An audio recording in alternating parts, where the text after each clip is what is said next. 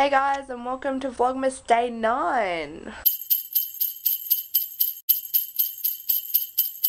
So as you can probably tell by my appearance, I feel like crap.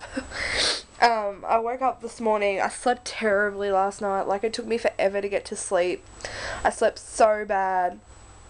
And then I just woke up and my nose was dripping and it was disgusting and I've got a cough and this is just not fun. Like this is the last thing I need right now is to get sick. It's just so frustrating.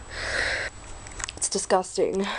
Luckily I don't have to do much today. I am just going to get my nails done finally. They look disgusting. They're all like chipped and stuff, especially this one. I'm gonna go get them done and I'm gonna get these monstrosities on my face waxed because I can't pluck my eyebrows. Like I can't do it. I have really sensitive sinuses. It doesn't take much for them to flare up at all. Like sometimes if I pull on my hair too hard when I'm brushing it, that can make me sneeze, have a sneezing attack, and just plucking the hairs is just agony for me. Like I can't even deal with it. So I get them waxed. I mean, it's quicker, it's over and done within like a few minutes and they stay away longer. So yeah, I'm just gonna chill for the rest of the day because I feel like crap and I'm over it already. I've just been like really moody this past week. Like, I don't know, it's probably TMI, but it's probably PMS and I don't know, my skin is just so bad. I'm just so over it. The last thing I wanted was to get sick on top of everything else, and I've been eating bad because I just feel like crap and I need my comfort food. I'm literally so annoyed because I can't find my fucking shorts. How does a pair of shorts just disappear? Really? Like, oh. I'm off to get my nails done now, so I guess I will talk to you when I'm done. So I'm here now and I'm early because I left early because I was worried that I wouldn't be able to get a park, but it turns out there was a few parks, so now I'm early and I have about 10 minutes, so I hope they're not running late because I don't really feel like waiting around. So yeah, I'm gonna go in now. I probably won't film while I'm in there because that's weird, but you will see me fresh face with eyebrows done and fresh nails. So yeah. So I've finished now. My eyebrows are done. I'm finally not furry. This is cream, not sweat also, even though it is pretty hot. Got my nails done. They're really, you can't really see it that well on camera, but they're a really pretty neon orange with glitter on top, and I really like them. I was gonna go neon pink, but I've already been that color before, and they were just like, oh, we've got neon orange. I was just like, yeah, man, I'm about that life. So I'm at home now, and I'm gonna have some lunch because I'm friggin' starving, and then I'm gonna crawl back into bed and feel sorry for myself because I'm in a terrible mood. But getting my nails done did help a bit, so that was nice. But yeah, I'm just gonna chill out. So last night I read this book. It is called If I Stay, and it's by Gail Foreman. And this book is a whole 200 and nothing pages long, pretty much. And, you know, like, there's a movie based on it. So I was thinking, oh, you know, this has got to be good, like a classic love story, all that type of stuff. And I have to say, I didn't really like it that much. I mean, it was 212 pages. 223 pages long, pretty much, and it just ended. Like, ugh, it really annoys me, and there's basically a book after it. So you could have put both books into one instead of just ending it like the way they did. Like, it didn't give you any closure at all. It was annoying, and I feel like it's a money-hungry ploy to get more money for the franchise, and I almost don't want to watch the movie because I know it's going to annoy me. I mean, like, okay, it was an alright story. The way it was written was kind of annoying, but it did make me want to keep reading. So if you don't know what the book is about, if you don't want to know any possible spoilers, just maybe skip ahead. But the book is about a girl who is in a car accident with her family, her younger brother, 2 parents, and basically her parents are dead, and she goes over to help her brother, but it turns out it's her on the side of the road, so she's essentially a ghost, and nobody can see her, and she's like following her body around and all this, and basically it goes from her ghost self back to her history, like her memories with her boyfriend, her memories with her family, her memories with her classical music because she plays the cello and whatever. And it was really annoying how it was written, but it did make me want to keep reading. So like, I read really fast, okay? So I read this book, it's 223 pages, and I read it in 2.5 hours.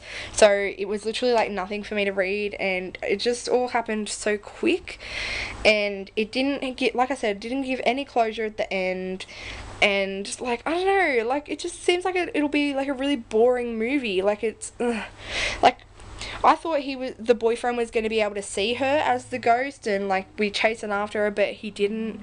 And I mean, like, it was sad. Like, I did cry in a few bits when the grandparents come in and whatever, but I don't know, man, like, I don't know how I feel about it. So I'm gonna watch the movie anyway, because that's the reason, like, because I seen the movie was up for download, so I downloaded it, and I was like, well, I might as well read that first, and then do a comparison. But yeah, I don't have high hopes, so I'm going to eat my lunch, which is chicken rolls, and I'm going to watch the movie, and I will report back to you on how I feel about it. So yeah. So I was just on Tumblr as I was watching the movie, and I seen a gift set. Well, it was just 2 gifts of Connor Franta, and he was crying, and I was like, oh, why is Bay crying? So I went and watched his new video, which is titled Coming Out, and as you could well imagine, he has just announced that he is gay. And it makes me so sad that that anybody that is gay or lesbian or transsexual or intersex has to come out. Like, you don't have to come out as straight. Like, it's hard to put my thoughts into words right now, but it just really makes me so bad that he has to announce to his 3.5 million subscribers that he's gay, like, come out to them, and it's just like, why can't he just be him? Like, you know, why does he have to come out? Like, he's gay. Okay, like, he's no different. Like, just because he is attracted to somebody of the same sex, it doesn't make him any different. So I don't feel like he should have to come out. Like, anybody should have to come out. It should just be normal. Like, oh, I'm dating this person and this person happens to be of the same sex. Like, it's not a big deal. And I just wish that some people would see that, because it's just messed up. This world is messed up, man, and I just can't deal. I feel like chips, so I'm gonna go get chips. I'm about halfway through the movie, and I don't know, it's just really boring, so I'm gonna go get chips and then come back and eat them and finish the movie. So yeah, so I'm at home now. Sorry I didn't vlog. I went to go get chips and I accidentally went shopping. I have to talk quiet because Mum's in the next room, but I got this for Mum for Christmas. And if you don't know what it is, it's from Lord of the Rings, and it's Aragorn's pin for his cloak, and it's on a necklace. So basically, I needed a way to gift that that's not in the plastic. And so I went to like a jeweler and asked if they could just like give me a necklace box, but they couldn't. So I just got some black Seller crepe paper to put inside this box because I thought this box was really pretty. And then I also got Mum this. Got her this top. It's got like little white bit down the bottom and then a nice pattern, so it was 40% off, so I figured, well, that's still a pretty cheap present. And then the other day I got her this because she's obsessed with Stephen King, and then I got my dad this because he recently just read The Wolf of Wall Street, so I thought I would give him the follow-up story. So yeah, that's what I did. And I also got my chips. So the movie just finished, and I don't know, like, I don't know how I feel. It was good, I guess. I mean, it was pretty true to the book. I mean, they can't exactly leave anything out. It was a fucking 200-page book, like, really. I cried in all the same bits that I cried in the book because I'm a sook and it doesn't take much to make me cry, especially when it comes to, like, things like that and, like, grandparents. Like, I can't handle when grandparents are upset or die. But yeah, it was alright. It had Chloe Grace Moretz in it. And, like, I don't know how I feel about her. I mean, I liked her in Carrie. I think she played a good part in Carrie, but I don't know.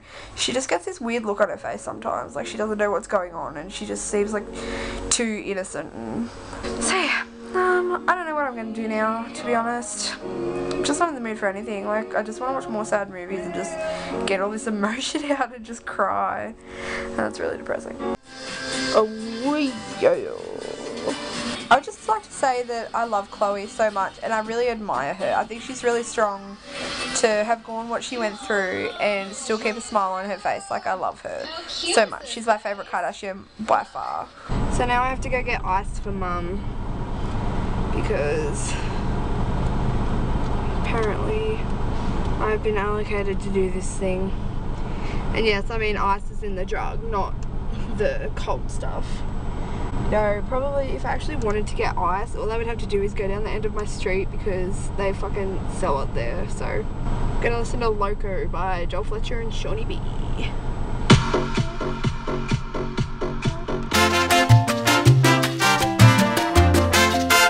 So I'm just gonna end this vlog here. Today has been a bit of an emotional day for me.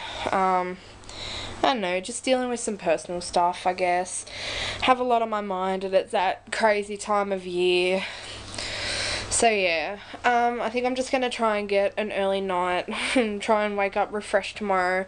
But I get to see Bert tomorrow, which should help a little bit. So yeah, hope you enjoyed this Vlogmas.